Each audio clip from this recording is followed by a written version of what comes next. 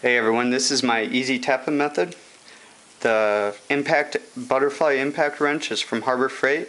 It has a forward and reverse just by touching either side.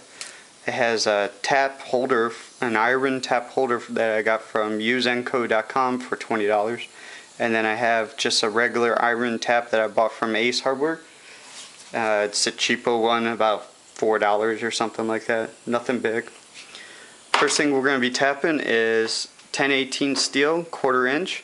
The recommended size for this tap is .2770, the drill hole, which is a J-bit. I don't have a J-bit around, so I used a 1764 bit, which is a .2656. So it's slightly undersized for the recommendation. We're also going to be drilling 3 holes into 8020, which is a 6061 aluminum. The recommended size for the tap and bit is an F-bit, which is a .2570. I measured out the 8020 to be sure, and it's at a .2550 for the hole sizes.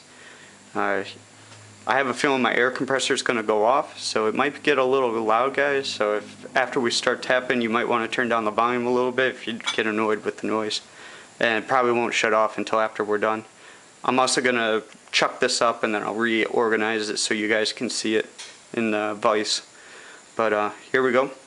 All I use for tapping is just a little WD-40 in the spray can.